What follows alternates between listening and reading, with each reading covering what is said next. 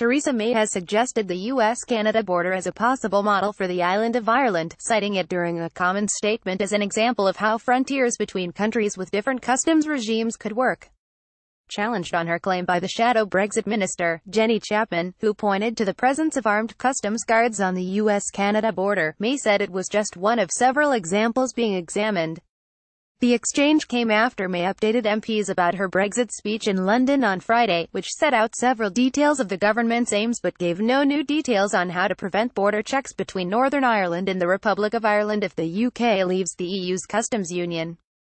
After the statement, the Labour MP Emma Reynolds asked May if she could name an international border between countries not in a customs union and with different external tariffs, where there are no checks on lorries carrying goods at the border. May responded, "There are many examples of different arrangements for customs around the rest of the world, and indeed we are looking at those, including for example the border between the United States and Canada."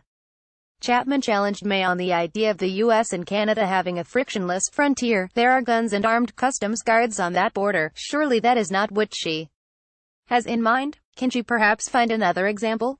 May said, "What I said is that we are looking at the border arrangements in a number of countries around the world. We are looking not just at the border arrangements that the European Union has with a number of countries, and it has a variety of customs arrangements with various countries. We are also looking more widely around the world." The Irish border question was later raised during a session of the EU Scrutiny Committee with the Chancellor, Philip Hammond, who insisted there would be no new infrastructure.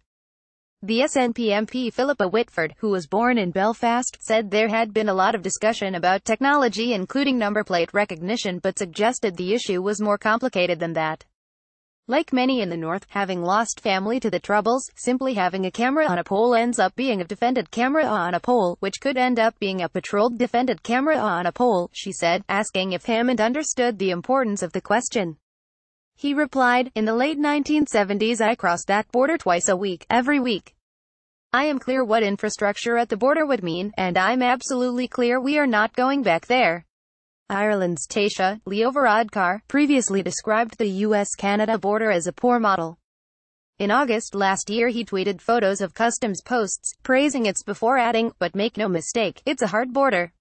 Leo Varadkar, at Campaign Folio, just visited Canada-US border. "It's high-tech and highly efficient, but make no mistake, it's a hard border." pic.twitter.com/vuvlayuga August 22, 2017. The bulk of May's statement was a reiteration of her speech, capped with an appeal for unity and a pledge that she would not walk away from talks with the EU. "Yes, there will be ups and downs in the months ahead, but we will not be buffeted by the demands to talk tough or threaten a walkout, and we will not give in to the counsels of despair that this simply cannot be done," she said. "My message to our friends in Europe is clear. You asked us to set out what we wanted in detail. We have done that. We have shown we understand your principles. We have a shared interest in getting this right, so let's get on with it." The Prime Minister received a generally loyal response from hardline Tory Brexiters. Bernard Jenkins said May had set out the realistic compromises that this nation will have to make in order to achieve a comprehensive trade agreement with the EU. "Don't we now owe it to her to get behind her and her negotiations?" he asked. The Labour leader, Jeremy Corbyn, castigated May for having no answers about the Irish border, saying there had been 20 months of promises, bites and confusion.